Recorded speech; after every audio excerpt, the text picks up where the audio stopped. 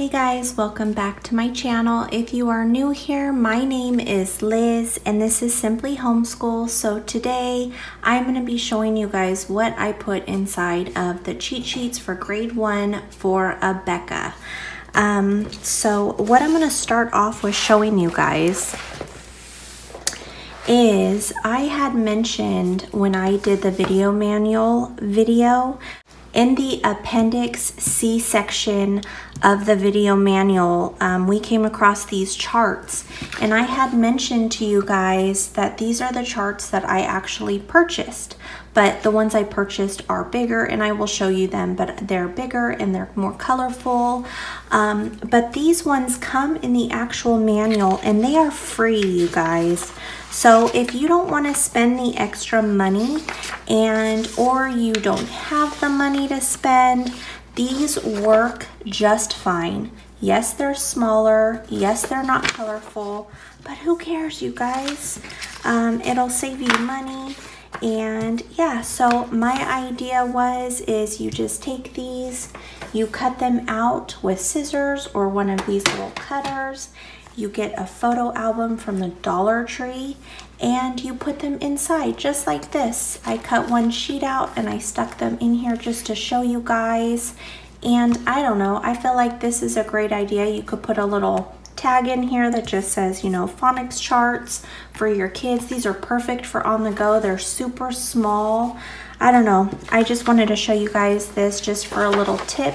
Also, I had shown you guys when we were doing the video manual there in the reading section for grading, there was a little section that said oral reading evaluation, and then it basically had this same exact information on it that you're supposed to fill out. But it's just a little tiny section inside the video manual. So what I did was I just retyped it on my computer, printed it out, and made copies for the year. These came in handy. You're going to use one every week when you do their oral reading evaluation. You put their grade here, the name, the date. You could even put the week, you know, the lesson number that you're working on here, and then you just grade it for accuracy, expression, comprehension, and then any notes. And this is super convenient, so I wanted to show you that. Super easy. I would totally print one out at your home. Do not mind the binder. This has been used previously, so we are using it again. Over here on the left hand side, you're gonna see just things for my sister. This is actually for my niece, so these are just things that I've kept for her, different poems, a song. This is actually the list for techniques and things for art, so she can do with this what she pleases. Let me just stick this back in here for her. So I just wanted to show you guys what I did with the tabs once I got the video manual sheets put into each of the protectant covers. So what this is I just literally used Post-its, because with these protector covers, when you use dividers, it's just they're too small. These Post-its do tend to get messed up only because they stick outside the binder when it's closed, and so they bend, and but it works. Like literally we used it throughout the year and I was fine with it, and so was my sister. So I've just used them as dividers. So this is just letting us know daily guides if we want to skip all the way back to Appendix A for Bible.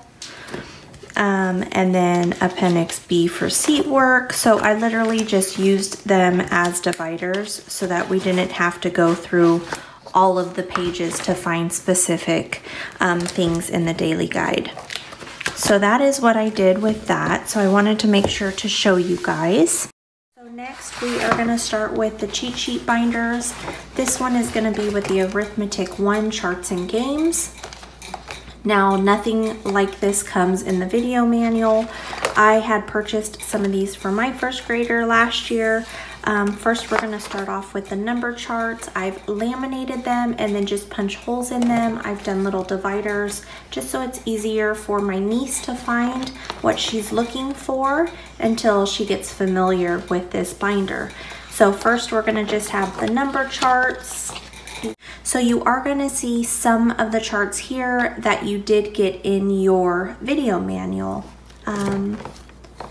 but these you did not. This is just explaining what is your left hand, what is your right hand. It's like a little poem or riddle. Okay, so here are number words. They have them in print and in cursive. And then we're gonna see abbreviations. These are for length, time, title, weight, and measures, and they will be learning this, so this is super helpful. Here is everything in cursive. Next is gonna be the measures of time, a thermometer. You can always take this out, tape it together, and use it for teaching. We have measures of length and weight, and then we have a dozen. We have liquid measures. These are both super helpful. My daughter used them a lot. They give you a ruler. This is pretty cool that they can use because they will be measuring things. And then here is another thermometer, and it is smaller. And then next we're gonna just go into some extra things. This is a happy birthday chart. I think it's fun for having, you know, you can fill out some names of your family or friends for their birthdays just to keep track of for them, to kind of show them how you do that. And then we have a calendar here. You can always write out some numbers and have them fill out the little calendar on their own, or if you have like a January through December, kind of have them work with their calendar. And then we have my growth chart. This actually came in the video manual. I just cut it out. My sister will be filling this out throughout the year for each season and keep track of her growth. So that is our first binder here. We have the arithmetic 1 and 2. This is the tables and facts charts. These are supposed to be for 1st and 2nd grade. So it's going to come with addition and subtraction, and they will be using this all the time, you guys. Towards the end of the year, you will be doing multiplication, and they do have some division in here. I don't remember. My daughter did not do division, I don't think. I think they just start with multiplication, so they'll get more into these also in 2nd grade. So this is the different families, and they will be learning these. Okay, so these are the charts. Let me flip through them so you can just see the different charts. So during class, what they'll do is, let me find one here. Let me see, let me go back.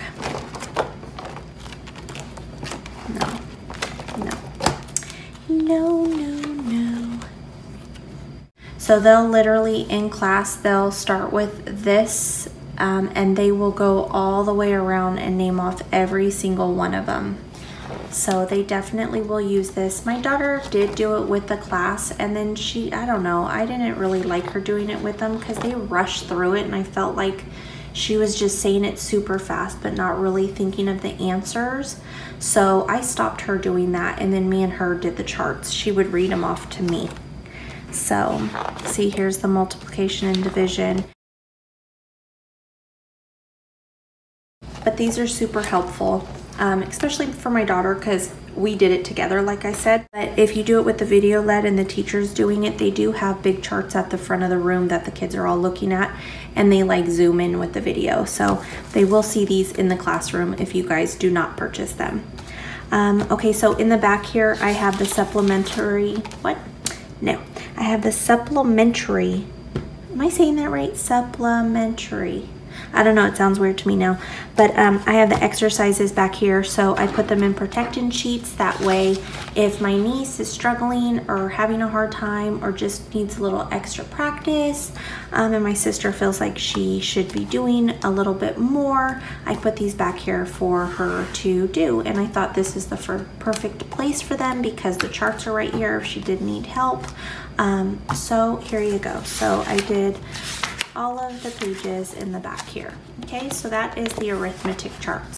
Last, we have basically the phonics and writing. So what my sister had done last year is she just took one of the writing papers, laminated it, and my niece practices her letters on this and then wipes it clean. You can also use one of those protectant covers, or you could use the thicker ones that you can buy from the Dollar Tree or Target. I will put a picture on right here for you guys. Now this is a little bit harder to clean off, especially if you leave the ink on there for too long, you know, the marker. I feel like the little protectors are better for that, but this does work just fine. So starting off here, I did put the poetry in here. So I laminated them just so they don't get beat up, because they will be using one sheet for a while. They take a little while in learning the poem, and then they go over the poem, and then they go back to certain poems. And so I did laminate these for her, and also she could keep these in her little keepsake journal, you know, or binder or folder, whatever she's going to be keeping for her after the year is over. I always loved listening to my daughter do the poems. This one was super cute to listen to her and to watch her do. So that is here. And then next is her kindergarten phonics. So this actually came in her video manual for kindergarten, I believe, and we just took them out and laminated them. So those were from kindergarten. So those do not come in first grade. Okay, so next we are gonna go to the cursive charts. I just laminated this just because she's right-handed, and I thought that this would be a good little guide for her. So here is a manuscript or print chart, just in case they are going to be going back and forth with cursive and print, and they tend to start to forget a little bit. So this is a good little cheat sheet just in case she needs it. I have 2 cursive formation guides. This one is on the actual house papers because this is what they will be writing on. So I thought that this would have, you know, be a good guide for her. We have it in lowercase. And then moving on to, what are these? Our color and calendar, and then our words and abbreviations. Okay, so here are our color words. And then we have days of the week with the abbreviations.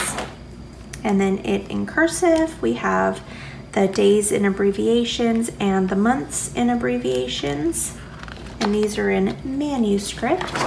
And then we have them in cursive again. And then here are the months of the year, and then cursive again.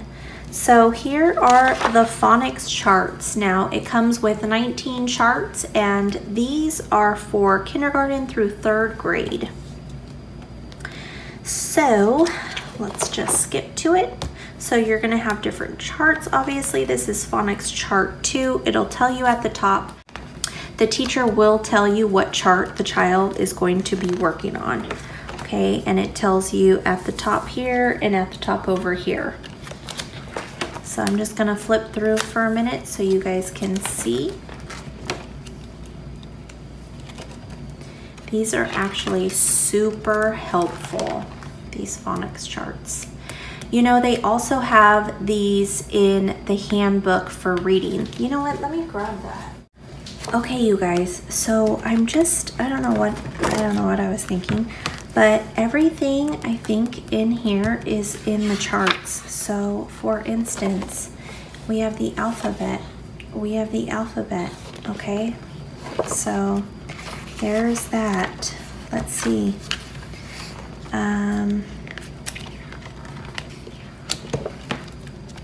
Chart 1, I don't know where our chart 1 is, but there is a chart 1 that looks just like this that comes with this. See how it's starting on 2? So I'm missing that one for some reason. Let's see here. If you ever had to refer to anything, this is a super helpful book for them. I'm just wondering. I thought that they had charts. They do. Let's see what this chart is. Chart 6. Okay, let's see what chart 6 is in here.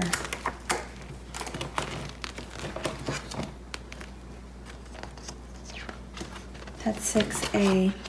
Look at that, you guys. Chart 6. chart 6. K in duck, E in me, O in go, Y in fly. It's the same exact one. Okay, so let's keep looking. Chart 6 review, chart 7. Don't mind the noise, it's the bunny. Yep, look at that. Same exact chart. Okay, so again, if you don't want to spend the money, you have the charts here, you guys. So you can always refer back to this. Now, I mean, it's convenient with this just because if you're, your kids are having trouble, you can just, turn to the page here, but you can also turn to the page here. You can even put little tabs here that say, 7, 6, 5, so then they could just go to the chart if they needed to. Chart 8. Yep, look at that. Same exact. 9, let's see. And then I remember seeing all of this in the back. So it's every single chart. Well, not every single, but 6 through 13.